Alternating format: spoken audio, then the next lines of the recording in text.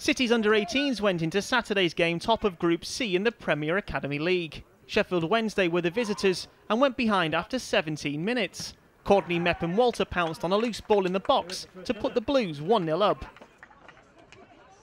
Adam Sadler's young side were dominant throughout, and Geordie Hawala won a penalty 20 minutes into the second half.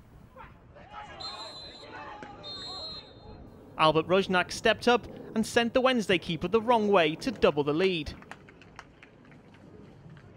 Just 10 minutes later and City had another opportunity from the penalty spot. This time Luke Coulson was fouled inside the box. Rusnak was again the taker and again sent the goalkeeper the wrong way. City continued to create chances, with this from Hawala the pick of the bunch. The striker firing just wide of the left-hand post. The win moves City 5 points clear of the chasing pack. Next up, Leeds United.